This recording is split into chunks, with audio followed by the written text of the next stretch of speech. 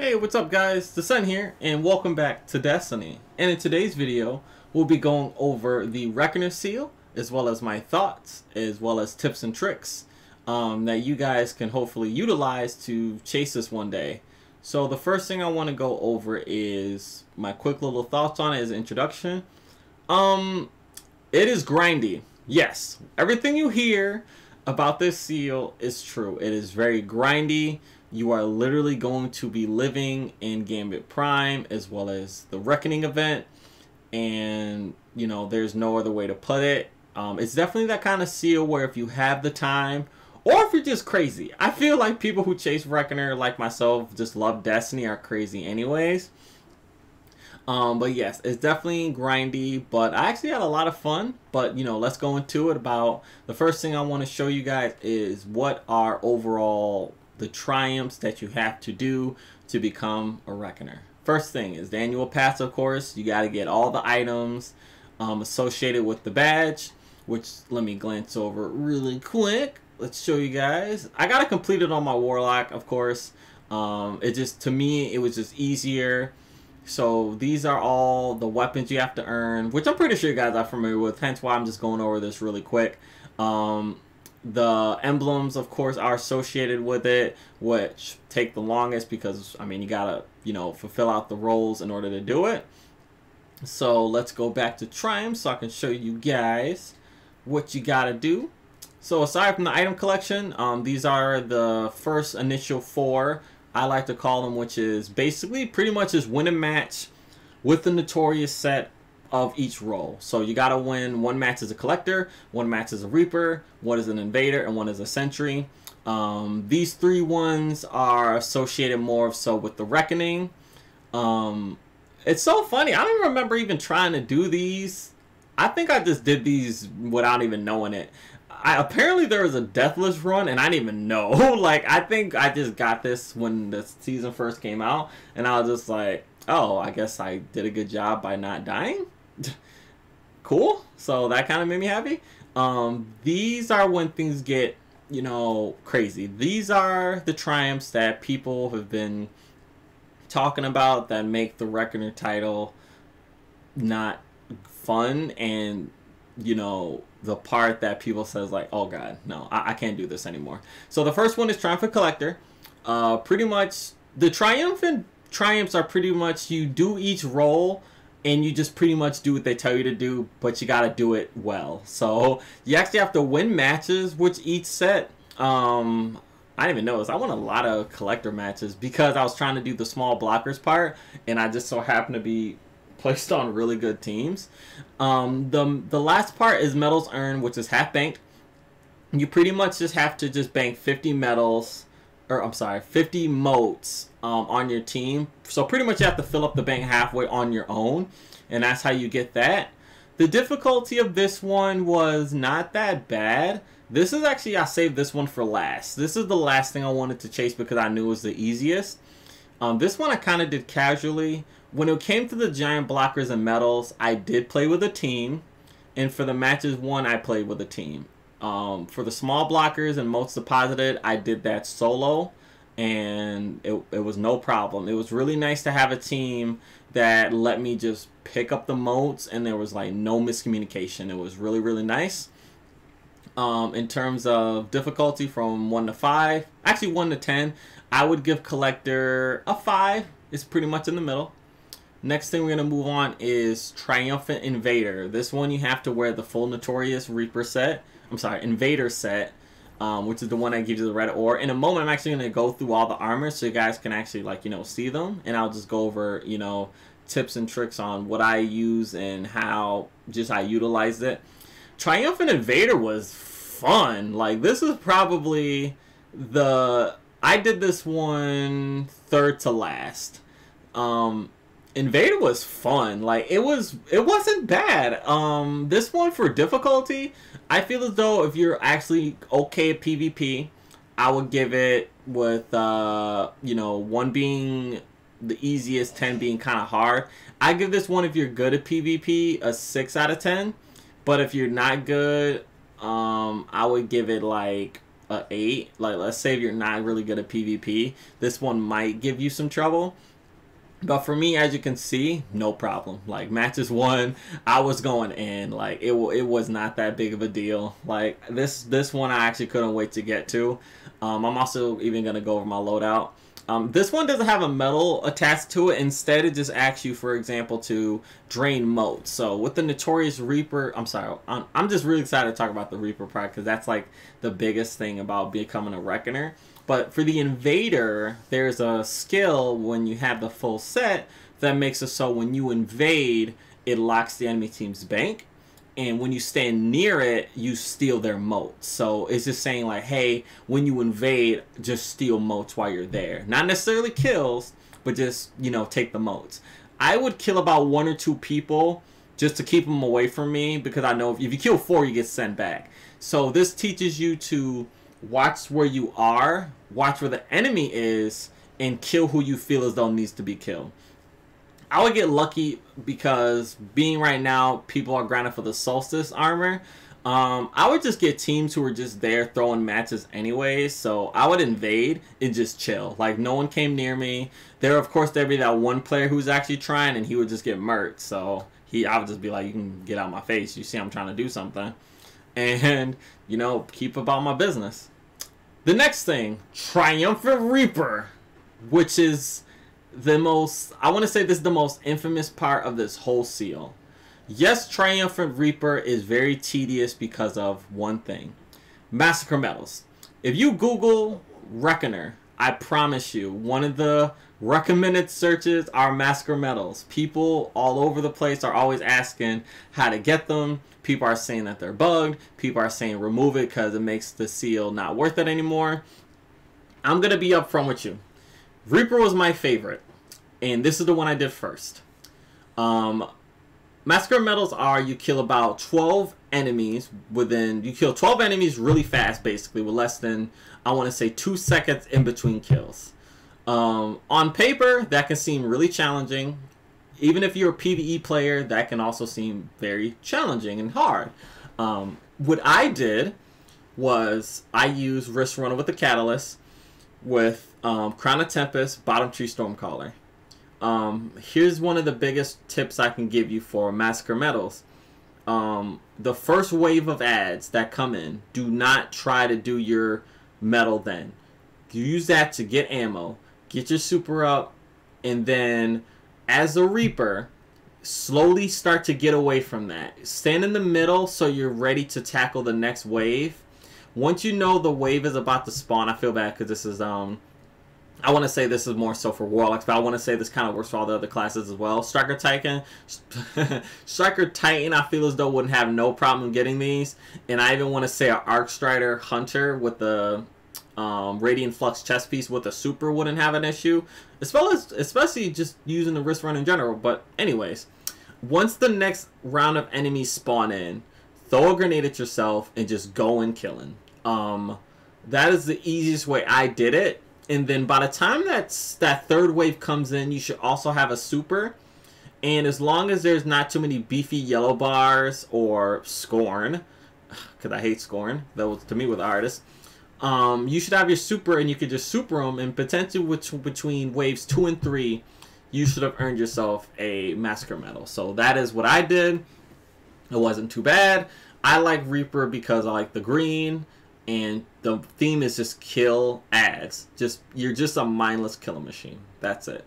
And last but not least, Triumphant Sentry. This is the second one I chased after Reaper. To me, this one was actually the most boring one because your job is literally to sit by the bank. And that's it. Your job is to sit by the bank, mark the invader, and kill blockers. Like, you don't go anywhere past the bank. But I want to say these guys have the most important job because you have a really nifty trick and ability, which is to mark invaders, which is crazy. It's like OEM levels of just, you can track them. When you die, though, it goes away. But just that one mark alone helps your team out tremendously because now everyone knows where they are, and the player who's the invader knows that they're marked, so they're just like, wow, they literally know where I am. How am I going to go about this? So You know, to me it was boring. But if anything, it wasn't too bad. The metal you have to get with this one is called the Locksmith Medal, which is basically every time they send over a blocker, you have to kill the last blocker 3 times in a row to earn the medal. So they send a blocker over, you kill it, banks unlocked. Send another one over, you kill it, banks unlocked. Third one, they send a blocker over, you kill it, it's unlocked. You get the medal. And that one wasn't too bad. The only thing about this was it got really annoying when people started killing blockers. Even when I would play with a team, you can kind of do this one solo, but you know, I feel as though it's best with a team because you can literally tell them don't kill blockers. Because if they kill one or a couple, that literally makes it, you know, hard on you. Oh, I feel bad. In terms of a number for difficulty on a 1 to 5, I'll say a 7. I'll give this one a 7 because the Massacre Medals for some really holds it up. For a Sentry, I'm gonna give it a 4. Like this is easy. Like it's easy. Like you're standing in one spot and you're just killing ads. But let's actually go over and showcase the armor. As of right now, I have on the Reaper set. This is not the loadout I use. I just like the Sniper Rifle because it's red and it kind of mixes. I'm sorry, the Invader. Sorry, this is the full Invader set. For the loadout that I use for the Invader, I use Randy Stone Knife, Jotun, and I believe the sword. This is what I use for this loadout. This helped me for the other kills. This counted for the fusion and shotguns, I believe. For the sniper, I didn't even use Revoker. I actually used Izanagi's because I wanted something that could go both ways. I wanted to use one for invading, and I needed one for boss damage at the end. So this is what I used.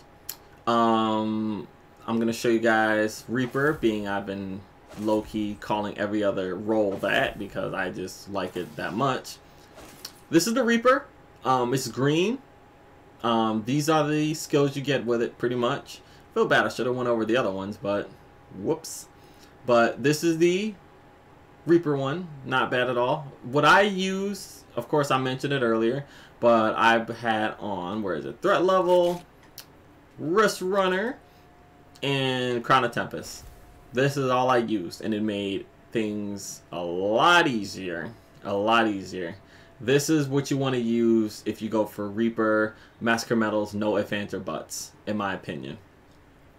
Next thing is I show off the Sentry, which is that really cool yellow.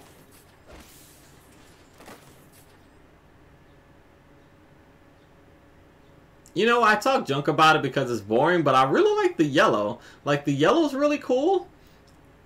Actually, kind of, let me go back really quick just so I can show off what the ores look like, because honestly, that's probably like my favorite part. But, you know, this is the Sentry. Let me go ahead and slap on the Collector really quick so I can backtrack. The Collector actually really wasn't that bad. Like, banking those motes felt so good. And on the first 20 I did, I got the curated Spare Rations. I'm sad Spare Rations is going away, but I love this thing. Explosive rounds on a hand cannon is just really cool, and I love this thing. I'm going to use this up until I literally can't anymore. But you get the white aura, which I dig. I dig a lot. Let's show the... Let's go back and put on the Reaper one really quick. I believe you guys already saw the red, so I'm not going to show that one off again. But this is the green. Pretty much it just changes color. I think that's it. Nothing too crazy. But overall, I really liked the grind. It was, to me, it was enjoyable. I chased it mainly because I wanted a seal on my Warlock that was equal to that of my Rivensbane and my Shadow. So I was really glad that I had the time, the team who helped me get through it, as well as Claymates and, you know, LFG. I'm grateful for those guys. Super, super grateful. Is this seal for everyone? Yes and no, because I feel like people ask that question when it comes to titles all the time. Like, what's the easiest? What can I get the fastest? It's not about that. I feel like, personally, chase seals that just reflect your personality and just what you want. So I know that I can definitely go after, you know, Harbinger or Enlighten. I'm not even worried about that in terms of my skill level, but I feel as though I like the seals that I've just always wanted. Like Riven's Bane has always just been my golden chalice. Like I've always wanted this seal for the longest. And when I got it, there's actually a video I did on this seal if you guys want to check it out on my channel where I do talk about the Riven's Bane title already. But it felt good to get that one. My first official grindy seal was actually Shadow. That one I'm actually really proud of. I did like a quick video on that. I may go back and do one similar to that of my Reckoner seals and the Riven's Bane one. But yeah, definitely Shadow was something I was very proud of. But I really wanted something on my Warlock because now I have a Reckoner Warlock, a Shadow Hunter, and a Riven's Bane Titan. So I really just wanted something that just showcased, like, you know, I'm good at this game. I've been around and I love it. I'm very proud of my skill level and things of that nature. But overall, the Reckoner is a really cool title. I'm very proud of it. I'm glad that people who see me with it will probably say this guy is crazy and all he plays is Gambit. And believe it or not, it doesn't make me think any less of Gambit or Gambit Prime. I still casually go into it every once in a while because who doesn't want to show off that they're a Reckoner? I also do have Dredge and Do, by the way. That was my first title. So I can officially say that I like Gambit. I play a lot of Gambit. People dog it a lot. I think there's a lot of things they can change with it. I may do a thoughts video on just Gambit. But, you know, my quick 2 cents on it. Yes, there are things they can fix. If anything, I wish Gambit Prime had lock loadouts and you can only enter it if you have the roll armor. I think that would be cool because that's the focus of it. The fact that people just play Prime and don't even have the sets, it kind of like makes it not Prime enough. It makes it just like normal Gambit. I feel like if you want to play just normal Gambit, just play that. But if you want to actually, you know, utilize the rolls and, you know, wear the cool auras, I think that's what Gambit Prime should be about. But of course, guys, I appreciate everyone who watched this, and if anything, tell me your thoughts on the Reckoner seal. What did you like? What didn't you like? Did you like Reckoning? Did you hate it? Did you like Gambit Prime? What do you want to do with Gambit Prime? Like, will you chase this seal? I love titles. I love seals. They're just really, really cool, and I'm really grateful to finally have the Reckoner, and it's just up from here. I really hope that they introduce more Gambit themed titles in the future so I can lose my mind and chase that as well. So if you guys like this video, a like and a comment is always appreciated, and a sub too as well. If you want to go that extra route, I am always forever grateful for people who do that, as well as even just watch my content. With everything going on right now, I'm just really glad that I could make a video every once in a while and just share my thoughts on these kind of things. So if you guys enjoy the content, a like, a sub is super appreciated. I hope you guys have a great day. And in the comments, you know, let me know something. What are you chasing? What don't you like? Things of that nature. So with that being said, I am out. And you guys have a wonderful rest of your day. Peace.